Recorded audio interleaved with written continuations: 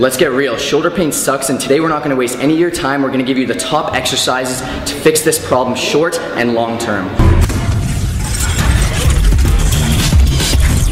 So to make a long story short, guys, after many years of lifting and a lot of neglecting of rotator cuff work, this is something that happens because the supraspinatus tendon as well as the subacromial bursa are just essentially being rubbed together and nothing is working properly. So a lot of times this can cause inflammation, tears, and strains, and oftentimes you feel it deep within the shoulder. It runs down the biceps, and that's why you're experiencing the pain, but here's how to fix it. So before we show you the things that you're going to want to do to avoid all this pain, we're going to actually check to see how you know if you do have shoulder impingement. The first one is called painful arc, as you can see on the screen here, and then the next test here is going to be called the Hawkins-Kennedy test. You're going to bring your arms bent to 90 degrees of shoulder flexion in front of you, as you guys can see on the screen. Crank your hand down with the help of your other hand, and you know, if this really bothers you, then you maybe have shoulder impingement. And last but not least, this is called Neer's test. You're going to want to raise your arm right out in front of you, thumb pointing downwards, and you may have shoulder impingement if this movement reproduces your symptoms.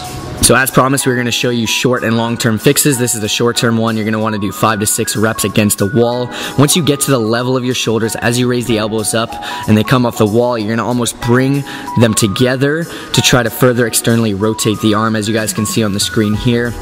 By doing this, simply put, you're going to be temporarily activating the rotator cuff, allowing you to reposition the head of the humerus to where it should be, therefore clearing more room to allow you to raise your arm above your head without any kind of pinching. So this is good while you're working out if you're feeling any kind of pain.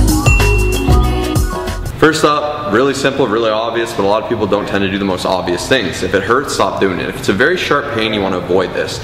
Usually uncomfortable pain, sometimes you can push through, but not always. Especially with this issue, this is more prevalent.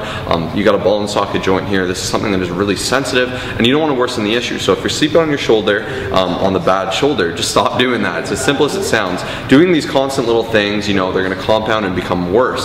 So if you're bench pressing and it hurts when you're bench pressing heavy, it's better just to cut it off, spend some time doing the rehab, do the exercises we're about to show you, and then kind of build it back up, get to where you are comfortable to do these exercises.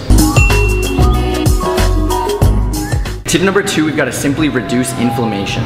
So if there's excessive inflammation, everything's just going to really be disturbed. It's going to bother you, and our goal here is to get that inflammation to go down, to subside, so that way we can move on to other movements to help you guys out. So there's a couple of ways to do this. You can go online, go to your local drugstore and buy some anti-inflammatory gel and apply that a couple times daily. On top of that, I'd highly recommend, and this is something I've been doing a lot lately, is just hot cold therapy for a couple times a day, 10 to 15 minutes.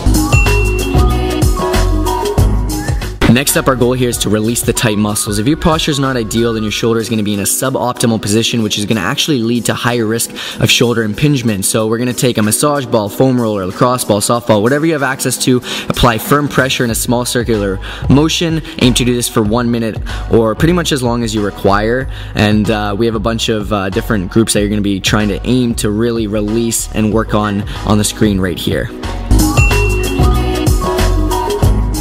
Step number 4, we're going to begin with initial exercises. The goal here is to keep the shoulder as mobile as possible. On the screen here, you see me doing the pendulum. You're going to lean over to allow your arm to dangle underneath you. Use the momentum of your arm and swing from side to side, forwards, backwards, circles, and you can do 10 repetitions each. Next up, we've got forward leans. This is fairly simple. Just place your hand on the back of a chair, lean forward as you bring your arm in an upwards direction, and do this as much as you can without reproducing any pain, and you can repeat 20 times or just hold for 20 to 30 seconds. So next up, we have rotations. You're going to want to bend your elbow to 90 degrees, keep your elbows in contact with the side of your body, and proceed to rotate your arms outwards and inwards, and allow the shoulder to move as much as you can, once again without reproducing any pain, and repeat 20 times. So number 5, you're just going to go ahead and get a low resistance band. They're usually red, they can be a bunch of colors. They're pretty narrow here, it's maybe about 1 inch. And what you're going to do is just do this as an activation or warm up for any upper day, or even take the time to do these exercises at home.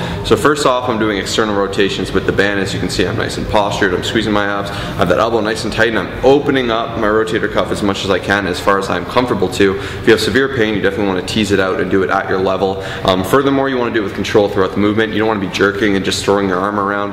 This is foolish and this is how you're going to cause more damage. So do it with control, make sure you have everything tight and you're really just working on opening it up and improving as you go on. Now you can do this also internally. As you can see, I'm doing internal rotation here, working at the opposite effect. Furthermore to that, some other great movements as you can see, which I'll demonstrate now on screen, are shoulder dislocations. So you're going to start with them in front of you, you're going to come up overhead, try to spread it, come all the way back to your back. Once again, come up and spread. This is a little more advanced, and if you have serious shoulder injuries, I would avoid this. So definitely make sure you're being okay, and definitely make sure your doctor says you're okay to do these movements before you jump into them. So you're going to come overhead, stretch it out right back, come down, and this is really going to wake and open up that shoulder. Another thing you can do is kind of warm up the rear delt's chest and just pull in, and just do some of these quick movements to get everything activated, warm, and just get that joint moving, and just work on its kind of ability to withstand this and grow, and you'll get some muscular endurance and some muscular strength out of it. So these are going to make a yard of difference. Definitely implement these. So on top of the exercises Josh just showed you, we're also going to do a couple more. This is going to be focused on isometric training here. This is called the external rotation, and this is to make sure you don't aggravate the inflammation in your shoulder. It involves strengthening your shoulder muscles without moving. Keep your elbows tucked into the side of your body, pull the resistance band away from your body, and you're going to hold this position for 30 seconds. Do it 3 times. Next up, we're focusing on anti-impingement training. Guys, if the shoulder bone is not centered in the shoulder joint, it can often move in an upwards position, and this can lead to the impingement of the structures in the subacromial space. So that's why we want to really focus on humeral head depression here. As you guys can see on the screen, basically you're going to just set up a resistance band high up. You can do it in a doorway, whatever works best for you. Hold at the bottom for 3 to 5 seconds, keep constant tension, and do this 10 to 30 times for 3 sets.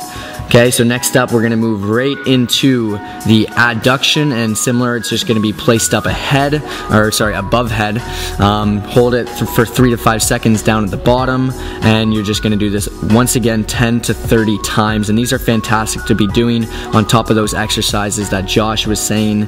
Next up, we're moving into exercises where we're working against gravity. So we're starting off with the flexion. You're going to want to stand on the resistance band this time, aim to pull the resistance band upwards to shoulder height. Hold for 3 to 5 seconds, return slowly down, repeat 10 to 30 times, and perform 3 sets of these. Okay, so and last but not least, we're moving right over into abduction. Similar, once again, you're standing on the resistance bands, you're pulling it to the side, holding for 3 to 5 seconds, and you're always, for every one of these exercises, keeping constant tension throughout. And once again, 10 to 30 times, perform 3 sets of these, and you guys will be well on your way to strengthening that rotator cuff.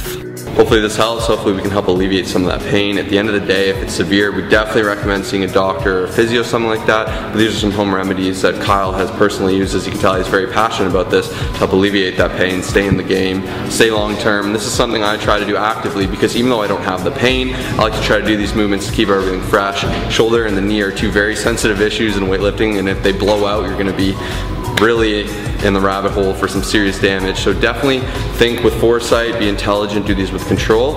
And this is another great video. Hopefully you enjoyed it. Share it with a friend that could use it. Like, subscribe, comment, share, all that good stuff. Peace.